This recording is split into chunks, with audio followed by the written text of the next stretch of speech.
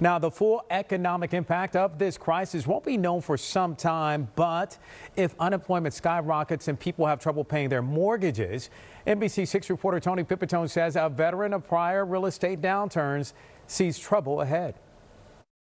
If you were in Florida after 9/11 or the 2008 financial crisis, you know the negative impact an economic downturn can have on the real estate industry. While the economic hit from this might be much worse, an attorney who specializes in real estate and foreclosure told us that there's no need for immediate panic. You're looking at what effectively is the foreclosure crisis of 2008, but unfortunately on steroids. Attorney Roy Oppenheim has seen real estate crash before, but nothing like what might be coming. So it's a public health hazard this time, not just an economic issue. And that's why it's so much more complicated, because it isn't just an economic crisis, it's also a public health crisis. What are we going to get hit with? We're going to get hit with rampant folks who are going to be unemployed. I mean, the president's talking about 20%. If it's 20% nationwide, it could be 25% down here.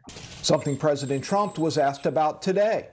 Is the government prepared to see this spike in unemployment? You know, worst case scenario, you would have terrible job numbers. If we can get this thing wrapped up and finished earlier, things will go very nicely. But if they don't, Oppenheim sees some signs the damage will not be immediate. Because they're not going to get evicted. They're not going to get foreclosed during the next 2 months. And the reason they're not is you're going to have federal moratoriums. Eventually, though, a reckoning will occur. And we're going to see the same cycle, but this time, I hate to say it, but in some ways it could be worse.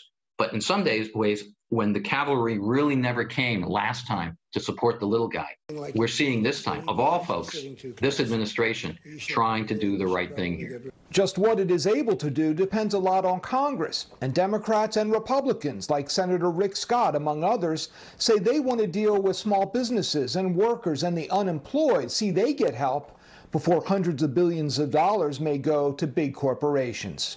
Reporting in Miami Beach, Tony Pipitone, NBC6 News.